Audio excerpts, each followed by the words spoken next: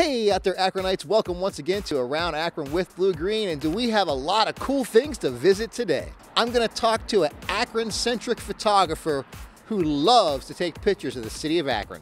I'm going to learn all about the elegance of tea with the tea lady in downtown Akron. I'm going to head up to Highland Square to the new restaurant, Irie Jamaican Kitchen. And I'm going to visit and learn the history of West Hill Hardware and capture its last closing days. Now to kick this show off today, I'm going to meet up with an amazing photographer, and he loves the city of Akron more than me, more than just about anybody I know. And his photographs prove it.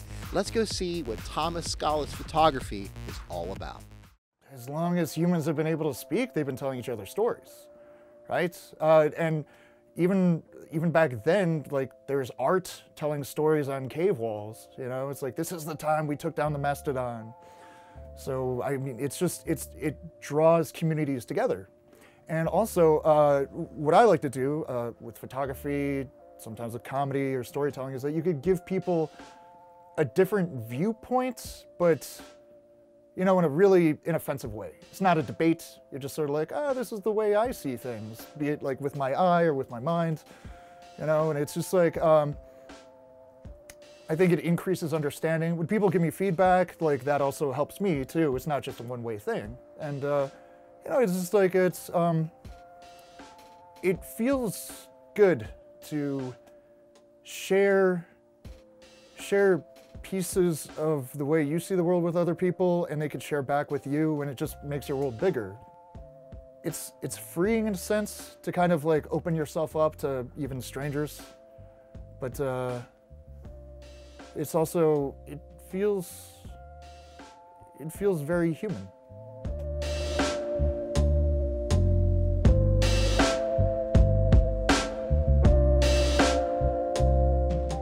Sometimes if I'm feeling like I'm stagnating a little bit, I'll give myself little homework assignments for a day or two. So like one day I'll go out and like, I'm gonna pay attention to how like reflections work in Windows or in Chrome. Or another day, like there was one time I went out, I just try to find ugly things that are beautiful. Or I'm gonna find ugly things and photograph them in a beautiful way.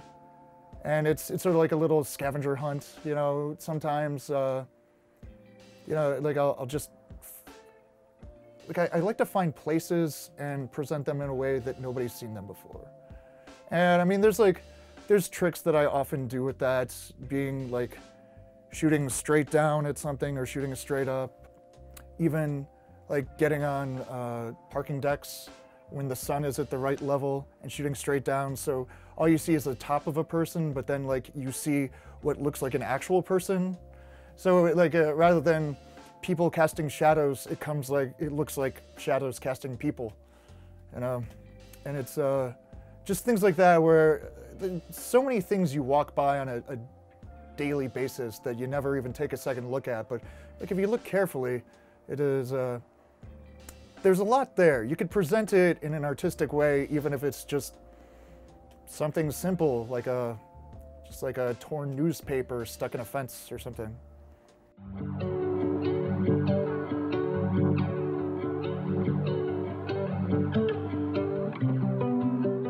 I would say, if you're gonna, don't jump into it, wade into it. Learn how to compose a photo first. Don't worry about editing right off the bat. Don't worry about like putting filters on to make it look good. Just learn how to compose a photo, like how to balance things. Always make sure what's in the background. Because if you're looking at something 5 feet away, you may not be paying attention that 20 feet away or whatever, something else going on. Make sure that everything's balanced. When I first started doing photography, I was doing black and white on film and doing my own processing of the film. And because I was looking at the negative on the 35mm film strip, you know, black is white, white is black. So like that already made the picture look a little foreign to me. And then I would like look at it backwards and turn it upside down just to make sure that like from an abstract point that it's still balanced. And like once you learn how to frame a photo and make sure that it's well balanced, I mean, then you could teach yourself editing. I wish that I had focused on that more rather than trying to do both at the same time.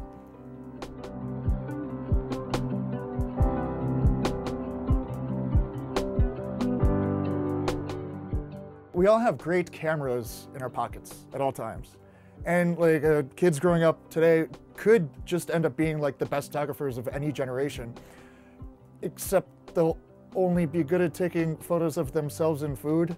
And if you like really think about it, like you just take a photo of anything that ever catches your eye, and you know, if everyone's using their cell phones, which now have 2 or 3 or 4 lenses, I mean, you just it just takes a few minutes out of every hour if something catches your eye, and you could like really like incorporate it into your life, and it's just like maybe you'll enjoy it, maybe you won't, but you know, you could always try out. And the availability of quality digital photography to everyone is amazing. And I mean, it's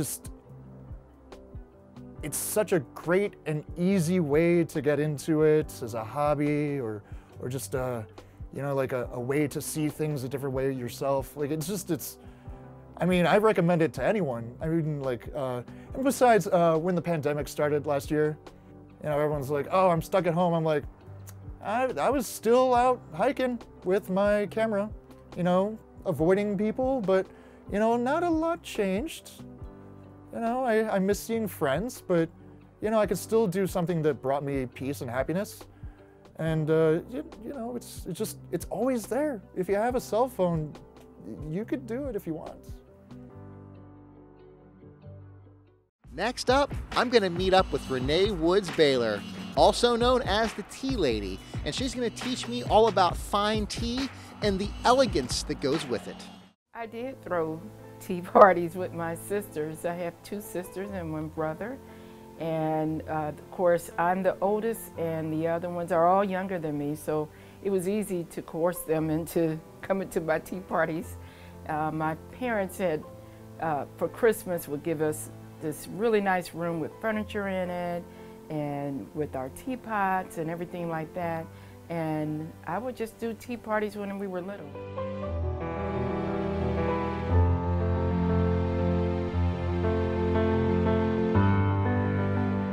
The only time you'll have in the middle of the day to play with china.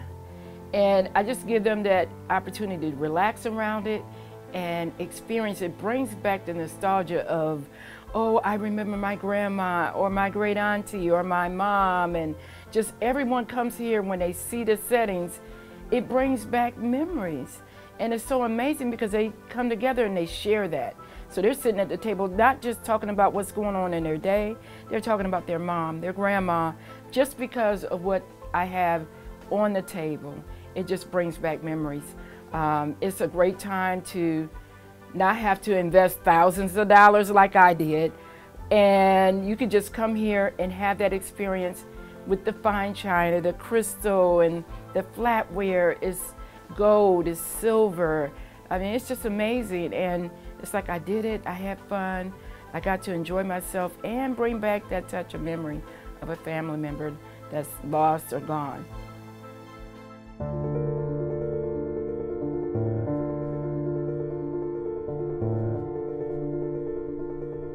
The tea that we have is fine tea, and it's very rare. It's not where you can just go into the grocery store and purchase this type of tea that we have. We have tea from wellness to hemp tea to CBD to herbal to white tea, green tea and black tea. It's a total different type of taste, because normally people that drink, you know, teas from the grocery store, let's say Lipton or any other tea, they're pouring in the sugar, they're pouring in all kind of stuff. And what we ask is that you first try the tea. First take a sip, because you may not need as much sugar or sugar at all based on the tea that we serve. And you know, the majority of people don't put no sugar. They're used to putting half a gallon of sugar in their tea, and they don't. They may put 1 scoop in, and we have all types of different sugars too. So, and some of those sugars are handmade for us, and we have them shipped in. So, you know, we try to make it where it's a mixture of different things. We have where you can put a lemon in there, or honey, or orange slices and things of that nature, just to enhance what you're already tasting. But the difference between that tea and buying it from the grocery store is like night and day. It is so fine the teas are the best that you can find around the world.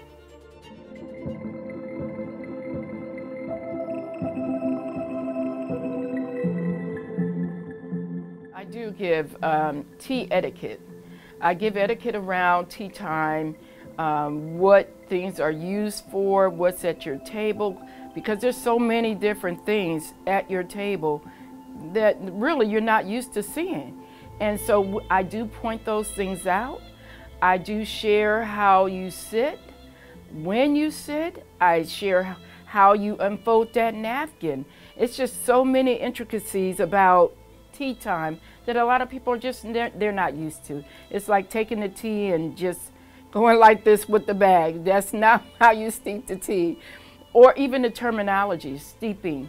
That's just usually putting that tea in a cup or a pot and letting it steep, letting it sit so that the herbs and everything that comes out of that tea, that you actually get the taste. But I usually tell people to make sure it's covered, because if it's just the hot air is going out, you're not really going to get the full flavor. So make sure you use something that you can cover, or a teapot, and let your tea steep. That means to let it sit and marinate for 3 to 4 minutes, or however long the tea requires you to let it steep, to get all the flavors you want out of it.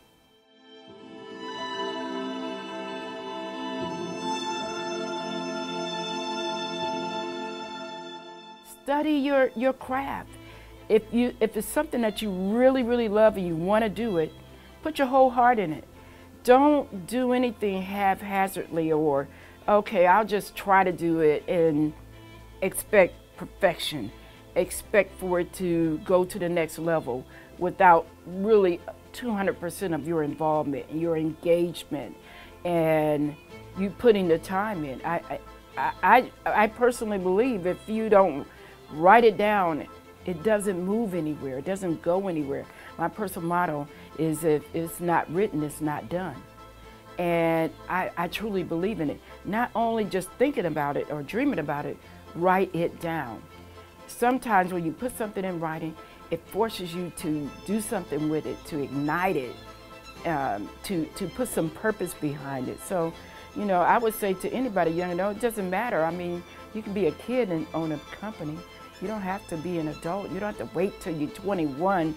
There's no set age to creating your dream of your life. I did it when I was a kid, and I just kept on doing it till I'm here now today, living in my dream in my latter years. This is my second chapter. I'm retiring from my old job, and this is my new retirement, and I'm loving it, and I'm looking forward to it. Next up, I'm going to go over to Highland Square and learn about a new restaurant with Chef Omar. His new restaurant is Irie Jamaican Kitchen. Let's go see what Chef Omar and Irie Jamaican Kitchen's all about. The word is Irie. A lot of people say Erie, or but it's Irie. It's mean feeling good. It's a feel-good word. You're having an Irie day. This food is Irie. Life is Irie. I'm after the Irie life. A good life. Friendly. Just meet different people, having fun, is enjoying life. What drove me to create Irie Jamaican Kitchen? I pretty much see a void in Jamaican food. I was been in the culinary business, working different restaurants, and I feel that I couldn't showcase my talent. So I feel there was a need for Jamaican food. So that's how I created Irie Jamaican Kitchen.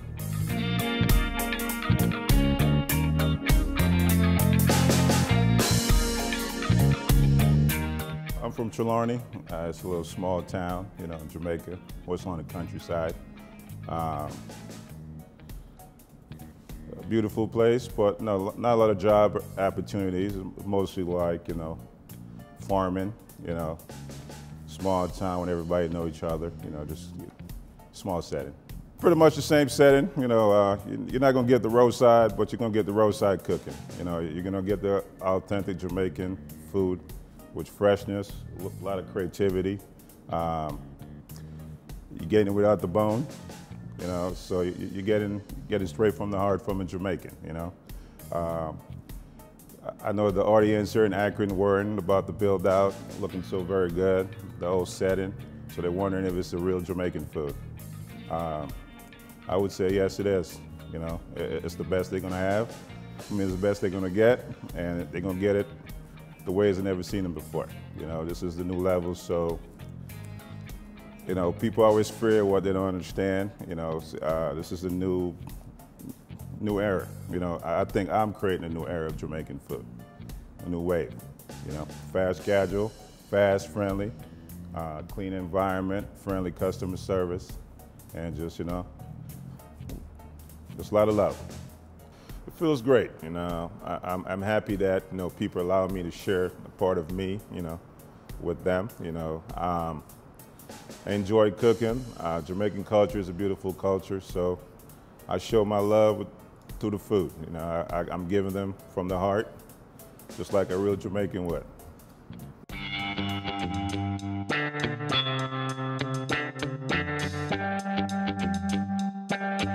I started on the Richmond Mall a couple years ago. My restaurant name was Irie Jamaican Kitchen, so I was doing authentic Jamaican food all the way to the bone. It was good for a couple years, but, you know, I think people wasn't aware of what Jamaican food was, so business didn't take off. So I decided to recreate the concept, where I started doing bowls, boxes, boneless Jamaican food, and it seems to, it was a better niche, you know, because I don't think people was aware of what Jamaican food was. They're a little scared to try it, you know, it was not very familiar in their eating habits. So I decided to take a different approach and recreate the brand. So what I did was I created 4 unique styles. We have the regular Jamaican style, we have the mac and cheese, and we got the seafood and the vegan style. So then the guests can move on to the protein, where we have the lamb, we have the oxtail, we got the jerk chicken, and we got the filet mignon. Then we can move on to the seafood, and we got baby lobster and jerk shrimp. We also got the vegan style, where you can have vegan dishes. The toppings, I create some very fresh salsa. We got the mango salsa, homemade. We have the cucumber salad. We have the pineapple coleslaw, and we have the fresh jerk salsa. I have some very highly flavored salsas. I create a very unique cilantro lime. Got mango chili with a little bit of spice. We also got the fiery hot sauce if you're looking for more heat. And we got the sweet and spicy if you're looking for a little bit mellow.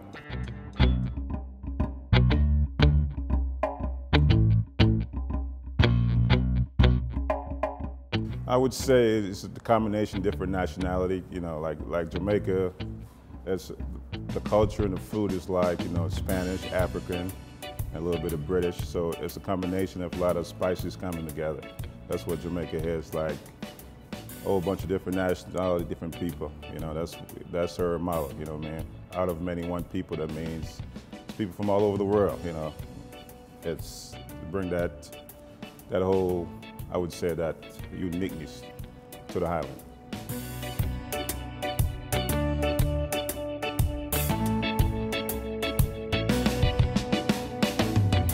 I promise when you walk in the door, Irie Jamaican Kitchen will be selling authentic Jamaican food. 100% Jamaican. And I'm gonna bring you the culture, I'm gonna bring you the food, I'm gonna bring you the ambiance, I'm gonna bring you the love. There's a lot of good Jamaican food out there, but they're not Irie. You know, Irie is the next level, you know. We're giving you the freshness, beautiful ambiance, friendly Jamaican, you know. What more can you want? You know, you're getting the whole package. It's kind of like going on a vacation, you know. Now to wrap this show up today, we're here at West Hill Hardware and learn about their 90-plus year run, 3 generations. I'm gonna sit down with Richard Tschantz and learn all about West Hill Hardware. Well, my very first memory, I suppose, was being carried by my mother in her arms through the one front door that we haven't used in years, and I remember her carrying me in, and they had big glass display cases that had, oh, I don't know, displays. I remember they had a waterproofing foundation paint display that had little floating ducks in it. And so I was a little kid, obviously, I remember that, but that's probably one of the first memories I have.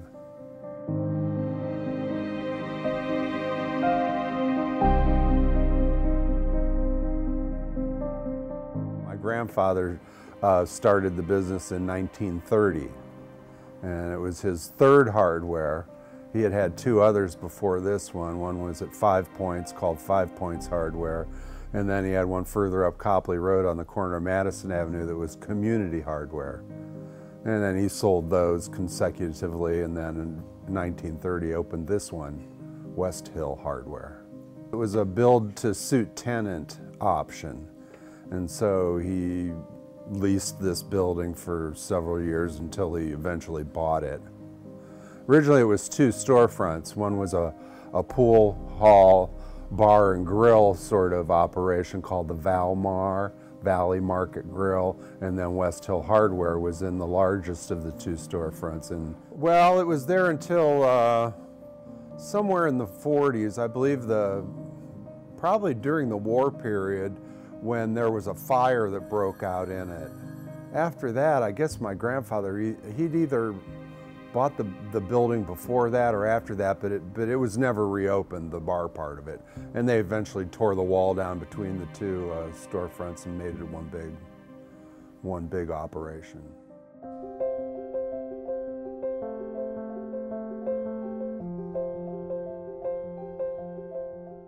First started working here in 1967.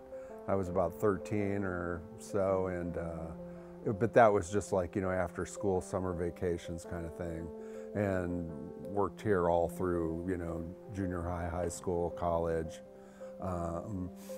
But full time I started in 1977. Probably took over really management maybe somewhere in the 80s, like the later 80s, I believe. Because Dad was, you know, he did a lot of the bill paying. Well, actually, Grandpa did a lot of the paperwork and bill paying, writing checks and all that early on, and then Dad did, you know, the bill paying and so on. My aunt and uncle, my uncle Chick or Charles, and his wife Kitty did the billing.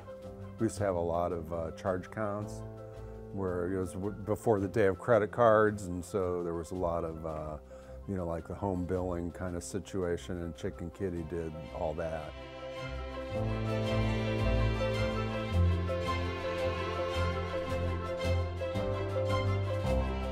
Well, that's not a mural, it's a sign. And Akron Enlarging Arts made it.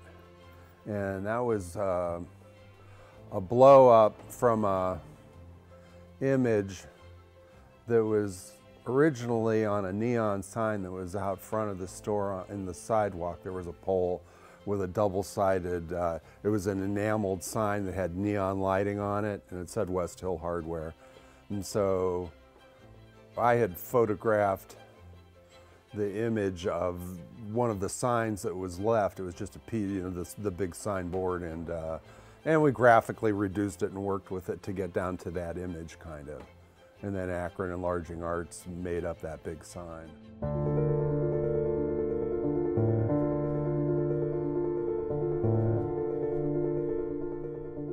Yeah, well, we listed the building for the property, the physical property, for sale about 3 or 4 years ago, and there's been, you know, several people interested in it as a space, but nobody, you know, was really interested in it as a hardware. You know, financially, it would be a marginal situation to get involved in unless you were really hooked up maybe on a corporate level or something and really managed it totally different than the way we ran this operation. You know, this worked because it existed and already been here for so long. But at any rate, somebody finally did buy the building, and so we have to liquidate the interior now, and so there's going to be an online auction with the Kiko Auction Company.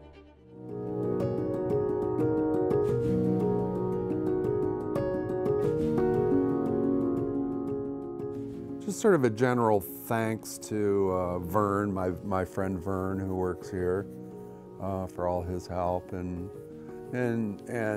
a general thanks to to the community in general for supporting us for so long. And all the people that have worked here through the years, thank you. And sorry if I didn't mention you specifically, but I'd like to have a timeline with the names of everyone that worked here and when they worked here. And there's really been so many that I can't really put them all together at once, or I forget, oh, that guy was here for a while, or this person was here for a while, or people that have all brought something, either good or bad maybe, to the table. So I want to thank those people too. Just a thank you, I suppose, you know. Thank you once again for watching this episode of Around Akron with Blue Green. Now, if you have any questions, comments, or just want to drop me an email, you can go to www.aroundakronwithbluegreen.com, or you can catch me on Instagram, on Facebook, on Twitter, and on TikTok. Thank you, and have an amazing day. 2-3 recording for you and me on Around Akron with Blue Green. All right, here we go. Good. Hands on my pocket. Hey, I got my hands in my pocket. You can probably see about right here, right? Somewhere. Yeah. Around Akron with Blue Green, and once again,